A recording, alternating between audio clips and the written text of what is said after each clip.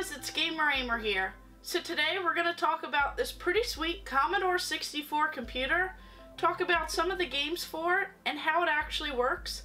So let's go ahead and check it out.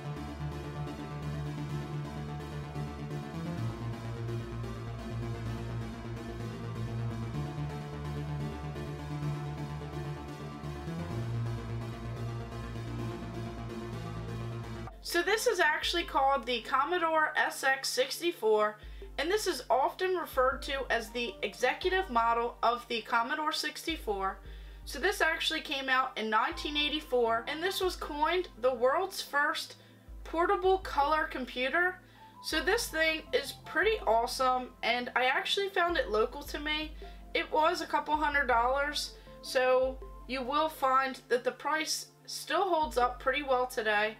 As when these first came out, these were double the price of the original Commodore 64, and that would be said as it is a portable, more so luggable computer that you would use to actually play a lot of video games with. So this computer has a lot of features with it. So this computer weighs around 23 pounds, it's pretty heavy, and it does have this nice little handle that you can go ahead and carry this portable, more so luggable computer around with. So that actually makes it a little bit easier, but it's nothing compared to laptops and computers today where they weigh just a few pounds or less. This thing is pretty clunky and pretty heavy if you're carrying it quite far. And even though this thing is a portable computer, you still have to have it plugged in at all times.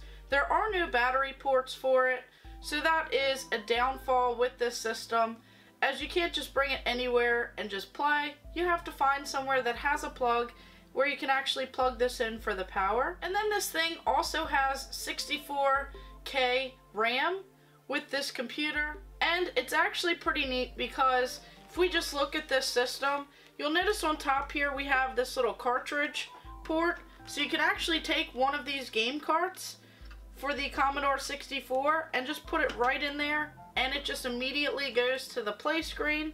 So that is definitely a great option with this computer. So of course I have a couple games for it. I have a lot more than what's actually shown here, but these are just some of the ones that I tested out this system with when I got it, and I really enjoyed these games. And then you'll notice that we have this right here.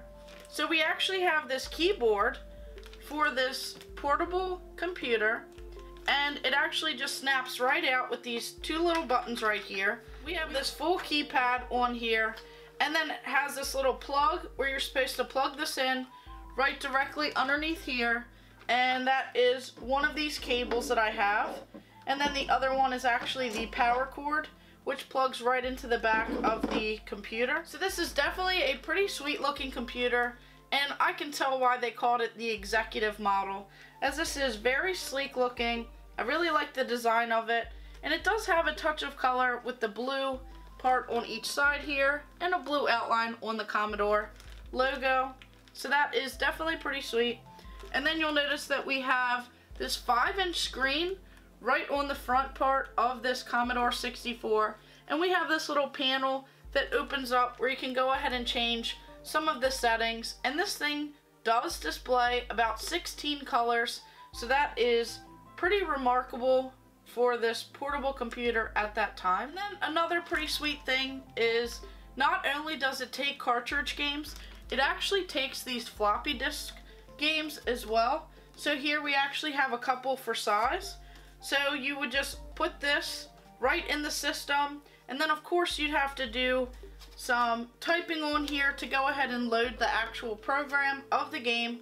So just an example, of course many of you guys know what the code would be. So here we have this whole entire instruction guide on how to actually operate and play some of these games, and then it gives you some gameplay tips on this pamphlet, and this one's just for the Junior Pac-Man game that I have, which of course I have several other games, but Rampage was a lot of fun.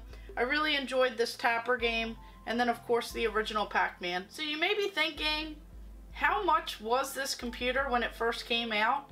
Now this computer was just under $1,000 which actually was double the price of the original Commodore 64 when it first came out. So this was a very expensive model of the Commodore 64, and because it only has a 5-inch screen, this did not do as well as the original Commodore 64, and that's mostly said because of the price point and that small screen, which I did notice it was a little bit difficult at times trying to actually get a clear image of some of the more specific parts in the game, and even typing on the system is a lot of the letters and numbers kind of blended together. So this thing is definitely pretty sweet, and it's a lot of fun in the collection, but of course I've been used to a lot larger screens over the years, and going down to this 5-inch screen definitely make it a little bit more challenging to play. But I still really enjoyed it, as it has some music and stuff with the games. These colors are just so vibrant on here, and the games are just classics, and they are timeless classics, so I just love playing them. So you can play with the keyboard, but you can also plug this controller right into the back. So of course I just use this one that I have in my collection. I have a few others that would actually work with it, but just made it pretty easy and pretty simple just to move with a directional joystick, and then have this button on here as well.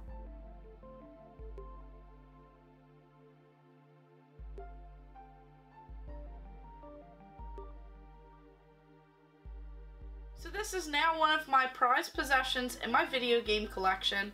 I'm actually looking forward to learning a little bit more about this system and how to actually operate it, as I've only played just a few games for this system, and I would love to really see what this thing can actually do.